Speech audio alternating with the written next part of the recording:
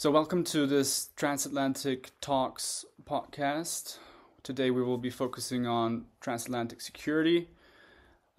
This is a series of Transatlantic Talks, which is co-hosted by the Austrian Institute for European and Security Policy, the Young Transatlantic Initiative in Vienna, and the entire Transatlantic Talks series is supported by the U.S. Embassy in Vienna. My name is Michael Zinkanell. I'm the director of the Austrian Institute for European and Security Policy, and I have the great pleasure to be joined today by Michael Kofman, top expert on the security and military dimension of the Russian war on Ukraine. Michael, you are a senior fellow at the Carnegie Endowment for International Peace and also a frequent contributing editor to The War on the Rocks and host of the Russia Contingency podcast at War of the Rocks. Thank you very much for being with us today. Thanks so much for enabling this podcast and this recording, which we are actually recording from the European Forum Altbach. And today, as I mentioned, we would like to talk about the challenges and opportunities of transatlantic security against, of course, the background of the Russian aggression against Ukraine. Also, because 2024 marks a very important year for NATO. It's its 75th anniversary, so we also believe that this is certainly also a good time to talk about the challenges, the opportunities, but also the future perspective of transatlantic security. So my first question, Michael, to you would be, how has the transatlantic security cooperation changed since February 2022? How has the Russian invasion of Ukraine transformed the transatlantic security ever since? It's a good question. I think you could pick a lot of things to point to, but to me, perhaps the most interesting ones are first that countries within NATO now have some sort of force requirements to regional defensive plans, which I think is very significant because for a very long time, NATO was very much based around out-of-area operations, and the only requirements countries genuinely had was to be able to supply troops to missions like in Afghanistan. And so that's become more significant. Now there's some cogent requirements, regional defense plans. There's been a lot of work done in the last 2 years. I'm going to focus on NATO first, because I think when we talk about transatlantic security, that's sort of the elephant in the room, and you might as well start with it. Obviously NATO also was expanded to Finland and Sweden, which I think are great additions as far as countries go, both capability and defense industrial capacity. It'll be interesting to see how their voices change things in the alliance, but it will also down the line add significant frontage to NATO as well, vis-a-vis Russia as the primary in-area threat on this continent. As far as the conversation goes on resourcing, I think that this war has, to me at least, demonstrated some interesting findings. The first, and this is going to be a quintessentially American point of view, it illustrated that the United States has an important and enduring role to play in European security. If anything, for the very simple reason that European militaries are in many respects codependent on the United States for the conduct of any large-scale operations on this continent. They have evolved over many decades, right, to characterize transatlantic security in practice, such that they are complementary. They are like boards that plug into the motherboard, but that motherboard in terms of organizational capacity, logistics, and enablers is very much the U.S. military. And the Russia-Ukraine war showed that very much. United States, in collaboration with European allies, took over much of the logistics and training effort, right? Although many other European countries took on pieces of that challenge. But the United States, I think, has probably done the most in terms of the actual nitty-gritty logistics of SAGU and what have you. As far as contributions go, right, Europeans have contributed quite a bit, but the key things that Ukraine depended on, artillery ammunition, precision-guided munitions, these sort of things, a lot of that was the United States. And here, I have some positive and negative comments as to what we saw in the war. The first is that I think many European countries simply did not take this seriously as a prolonged conventional war. and did not make the necessary investments in defense industrial mobilization in the first year. I think the United States certainly could have done better in a number of areas as well. I think that the war highlighted that we were woefully short in terms of defense industrial capacity and stocks. And now there's going to be a challenge. Will these countries continue spending money to support Ukraine's military? Are they going to potentially pull back in order to spend on rearmament? Or will we see, I know this is a fantasy, but will we see an increase in European defense spending to actually meet the security requirements that they now have, to meet Ukraine's requirements to some extent for sustainable military, and to rearm European militaries which have expended both munitions and equipment, okay? And political leaders will have to take that on, right? They need to be convinced that Russia remains an enduring in-area threat as a revisionist power. Russian reconstitution is not an if, but a when, and we can debate when Russia can sufficiently conduct large-scale combat operations such that it poses a serious threat to, let's say, a NATO member. You might say, it depends on who it is and where.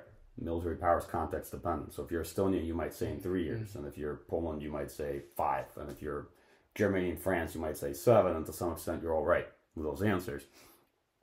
But I'll tell you the truth of it, as someone who works on defense issues and has worked on them for quite a few years, 10 years is a really short amount of time. 10 years is kind of the minimum defense planning timeline that you typically do things. That you just typically plan ahead, and you have to do things in terms of force structure, force posture, capability development, what have you. So it's always a challenge to convince political leaders of the importance of making investments now, because from a defense analyst point of view, 10 years is going to be around the corner. Actually, the older you get, the faster time goes by. So it might be tomorrow for some of us. Whereas for political leaders, 10 years sounds like very far away, and they will not be in their office at that time. So it sounds like it could be other people's problems, right?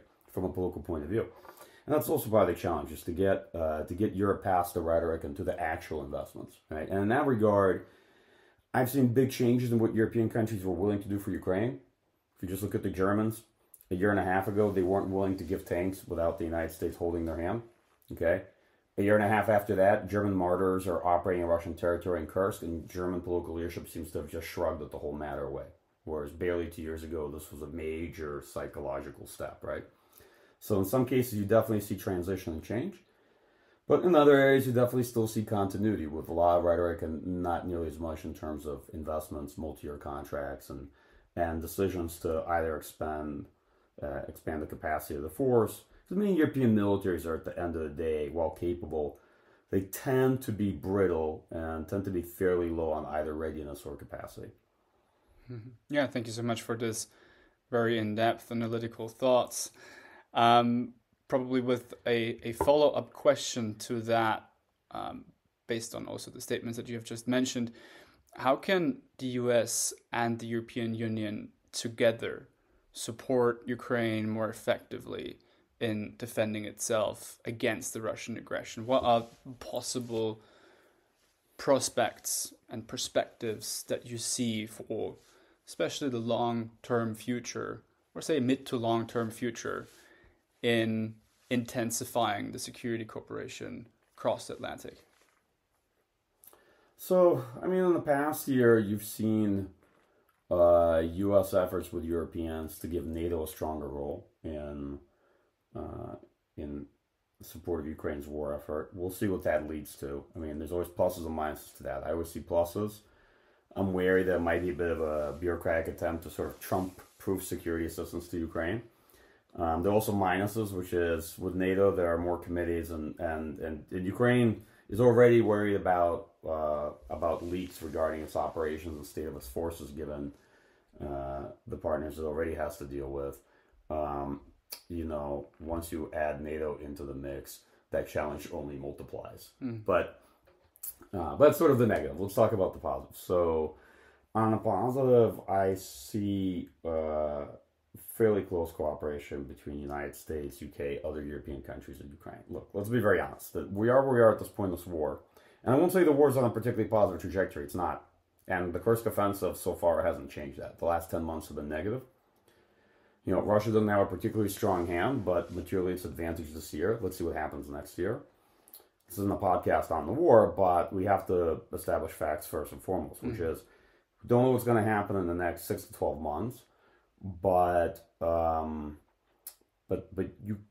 overall the war has not been on a good trajectory in the past year. Certainly not since Ukraine's offensive failed last summer, and the West's policy in this war has been adrift. Right, folks look a lot increasingly out of ideas, to be perfectly honest. I'm a bit concerned about all the risks that have been taken on in the Kursk offensive on the one hand. On the other hand, Ukrainians are right to point back and say, what were your ideas? Like, just, steadily retreat across the front in Donetsk, and how would that motivate people? And if we were going to lose this part of the front anyway, then why is rolling the dice on this kind of offensive why is that a chance not worth taking? But as far as cooperation goes, I think that the arc of this war has been early on. Ukrainian will to fight was necessary, but it would not have been sufficient. Ukraine would have lost this war in 2022 if it wasn't for the United States and for European countries. This war would have had the arc of the Winter War, for those of you who are familiar with the Soviet-Finnish War, and that to me is just the historical reality. I think a lot of folks still don't appreciate the extent to which direct intelligence support and other involvement of U.S. and U.K. really shaped battlefield outcomes in this conflict.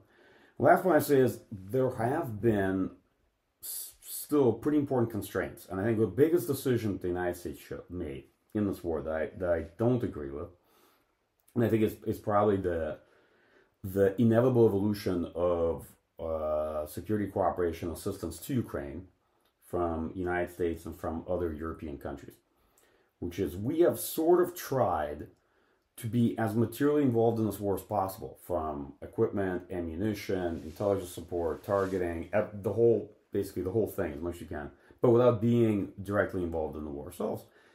And that's had real limitations because we don't have people on the ground. So there's a lot we don't understand about the Ukrainian military. There's a lot we don't understand about the battlefield. There's much we don't understand about what will work, what will not work. How do you do joint planning if you're not there and you don't see the actual fight? As an analyst who's traveled to this war and to the front lines over the course of the last 2.5 years, I'll tell you, you just can't do it from 10,000 miles away, okay?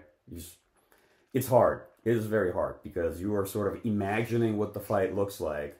And this is a conventional war. And while our military has had experience in conventional wars, let's be honest, our last 30 years of experiences are against the Iraqs and Afghanistans and Syrias and Libyas of the world. And, while those were challenges in their own right, it's not comparable to what I've seen. It's not even remotely comparable to what I've seen in this conflict.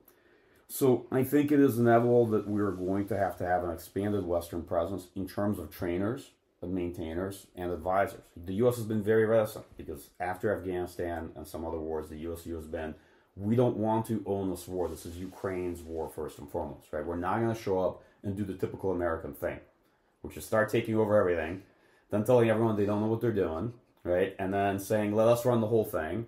And then when we have to leave, everything collapses like a house of cards, right? Or alternatively, these things don't work without us because we were running them the whole time anyway.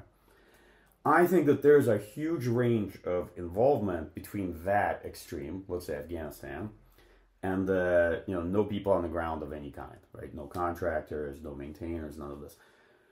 I think if we don't do it, then Europeans will. Macron tried to push that earlier this year in, I think, a bit of a kludgy manner, the way it sort of came out, didn't look especially coordinated with other European allies, but he tried to move the needle in this conversation, perhaps albeit fitfully. And my sense of it is that ultimately we are going to have, if not American, then certainly Western European trainers there. Look, it's just not sustainable to prosecute the war this way. If there's a ceasefire, if there's a pause, an intermission in the war, if it's not enduring, it will also create the opportunity. Like Ukraine has inherited a veritable zoo of Western equipment. There's a nightmare to maintain. We have to localize maintenance, right? We have to rationalize the force and help them with it. We have to help them with their training program. They have significant issues in training, absorption of mobilized personnel. I could keep making a long list, and I don't think we have time on this podcast. But the story I'm trying to tell is that the critical decisions that were made or not made were far less about specific capabilities. Do we give ATACMS or not? Do we give Storm Shadow or not? Are we going to provide the Leopard tank, or some other tank? It's not been so much that. And to all the folks that are excited about F-16s. F-16s are a great capability and a platform that will require a long-term transition. None of these individual capabilities by themselves are necessarily going to prove that decisive. However, a robust investment in Ukraine as a bulwark of European security, a long-term vision beyond the next 6 or 12 months regarding security assistance to Ukraine, and an effort to transform the force and turn it into something that with our effort can be sustained. And then in the future, let's say however this war ends, a force that's capable of defending Ukraine against a future Russian attack. Because look, it's very likely that even if there is a ceasefire, there probably won't be a political settlement. And what happens to wars when you already had a second war, continuation war, between two states, and that war does not end to the satisfaction of either state and resolves none of the political issues? What normally happens historically? More often than not, there's a good chance there'll be a third war. Okay? And I think we have to be realistic about that. And the question is looking at European defense spending and a lack of security commitment to Ukraine beyond the bilateral security agreements, which are not commitments. And the United States, ours has no funding behind it from Congress. It's not the relationship even that we have with Israel. Okay, so the most logical investments in the Ukrainian military. Right? It's also in terms of cost-benefit analysis and return on investment, probably the best one you can make. And Europeans, while perhaps short on defense industrial capacity, are not lacking for funding, and neither are we. Although I'm not sure we're going to get another supplemental from Congress like what we got this year. And that's also another reason why we have to think about purchasing power parity and localization of defense industrial production and maintenance. And there's a much longer story, but basically trying to discuss about what the future evolution has to be of security assistance to Ukraine, how we get from here's like a whole bunch of tanks for brigades and our infantry fighting vehicles and what have you, to investing much more in Ukrainian defense industrial production, localized maintenance, repair, rationalize that force, investing much more in their training and scaling up their training, trying to see how much of this can be shifted in Ukraine with our assistance. That makes sense. Mm-hmm. And yes, it will involve taking some risk of having some folks on the ground, but we have to also be wary of the slippery slope fallacy argument that any greater involvement inherently leads to us taking over this war. Right? I think we have to take on some risk. In the Middle East, the United States has been willing to have forces on the ground in Iraq and Syria who have been struck and attacked before in the past by Iran. Because it's a typical argument that if we have any of our troops or forces on the ground, Russians will strike them, and then we'll have to go to war with Russia because somebody hit whatever the base was, whatever the facility was. And I'm thinking, one, that's not necessarily true. That Russia would do that, but let's say they would. Second is that's happened plenty to us in the Middle East, and we've not gone to war with Iran. So why is there much more risk tolerance there? And of course, anyone listening to this could say, yes, but Russia's a major nuclear power, and there the risk of escalation, the consequences are much worse. I get that, but a reading of Cold War history suggests that we're in a position where we could take on a bit more risk than none, right? Without being reckless about it. I'm not known for having particularly hawkish views, and I'm not advancing this as a theory of how to slowly entrap the U.S. and NATO into eventually joining the war or into building some kind of no-fly zone. I just think that we've reached the outer limits of what we can achieve. And if the outer limits of what we can achieve in this war is still a negative trajectory for Ukraine and no clear path to war termination on favorable terms, which is an assessment you could come to potentially in the next several months, then what was it for? Right? Like, we have to be able to do at least a bit better than this, I think. It's a very good and very compelling argument indeed. Linked to that, last question, where do you see the most crucial shortcomings? I mean, I know that you have touched on those already now, but probably more in the sense of if you'd have 2 to 3 recommendations for European, for American stakeholders on tackling these shortcomings, what will be your 2 or 3 most important takeaways for European, for US American political stakeholders? By shortcomings, do you mean shortcomings specific to this war or shortcomings regarding transatlantic security? I do believe they're linked in some way, but I would now focus on transatlantic security cooperation. Well, here's the issue. The war is the war. It's a specific context, right? And our contingencies vis-a-vis, let's say, Russia would look different. They have a different geography, different actors. Yeah. And that's very important for folks to understand. A lot of people deal with this kind of, I think, erroneously believe in the abstract notion that military power just sort of exists nebulously and can be measured, but it's heavily context dependent. Yeah. And that's actually one of the many reasons why some of our assumptions about the initial invasion were wrong. There are a whole host of reasons for it, but the contingencies most of us focused on were Russia and NATO contingencies, which looked very different. with a very different type of invasion as the initial operation and what have you. So, but to get to your question, the first is we have to make sure we're asking the right questions. What are the actual lessons learned from this war, and which ones are portable to the NATO-Russia context, right? To the rest of transatlantic security and the contingencies that we use to develop our defense planning, right? Not to read too much into the war and say everything from this war maps onto a NATO-Russia fight. No, it doesn't. Not everything. On the other hand, quite a few things do, and we should learn from this war. We might have run into a lot of the same issues that the Ukrainian military and the Russian military ran into. And so having robust lessons learned effort, or at least, observations encountered, and a good conversation about what does this mean for how our forces have to change and evolve. How do you deal with mass precision in a close-in fight? How do you deal with proliferation of UAS and systems of that nature? I've spoken quite a bit about this over the years following this war, looking and rethinking the big fundamental questions, right? Talk about force structure, like reinvesting in your force design and asking, do you have the forces to meet these needs? A lot of European militaries, for example, have kept telling themselves that they can continue advancing boutique capabilities and leaving the whole question of sort of mass, greater capacity and ability to withstand high levels of attrition more to the United States.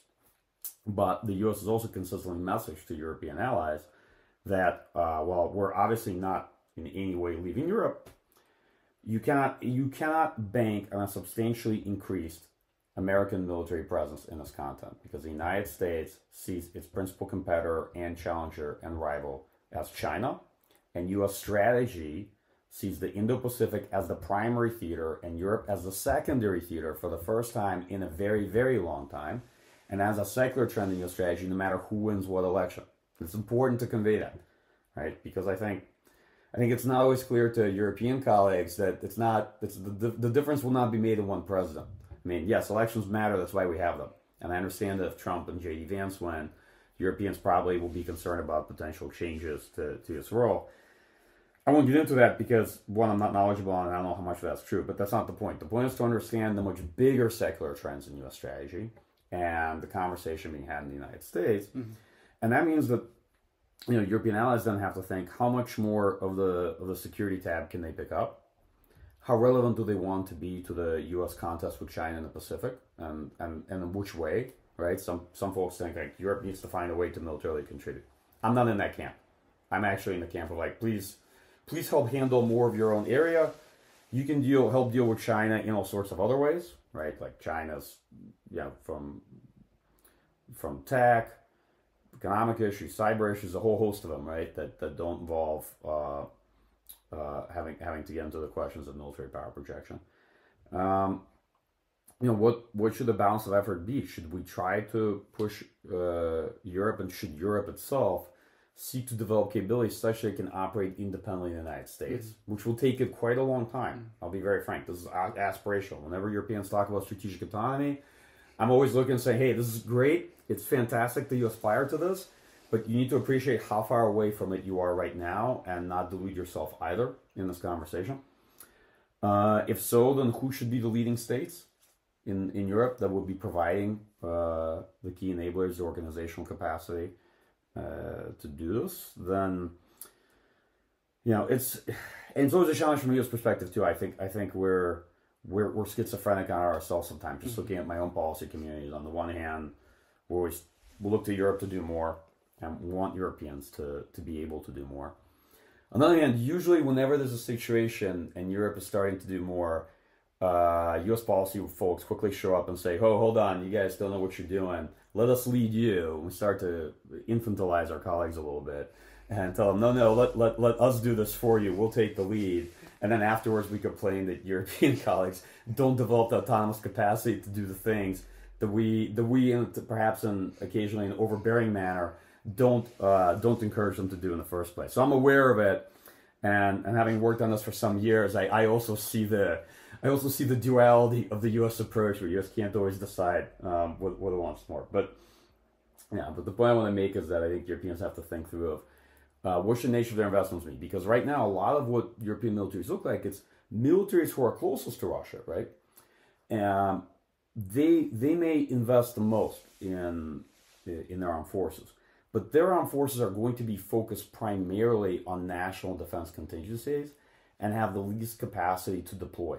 Meaning, let's say hypothetically, let's say if you're Finland, in any contingency with Russia, your job one is to defend the massive Finnish border, right? And let's say if you're the Baltic states, in any contingency with Russia, your job one is to defend the Baltic states in your territory. All right. So the states that are closest to Russia are much more focused on defense and holding their line. Okay. The states that are furthest from Russia have military capability, but it's not very deployable. They can't move a lot, right? And so you get the issue where the states have invested the most because they perceive the threat, their political leaders perceive the threat as being real, have invested the most in armed forces, but they primarily focus on national defense contingencies. You have militaries who are the furthest from Russia. They talk about the threat, but the money, does not lie in terms of what they think their priorities are and how they spend it. And they have forces, but are often the worst position in terms of actual contribution of forces, right? Putting aside the units and brigades that are forward stationing, right? Because I know somebody listening to this will say, hey, what about the heavy brigade that we're building here in Lithuania? What about the other brigade that we're building here?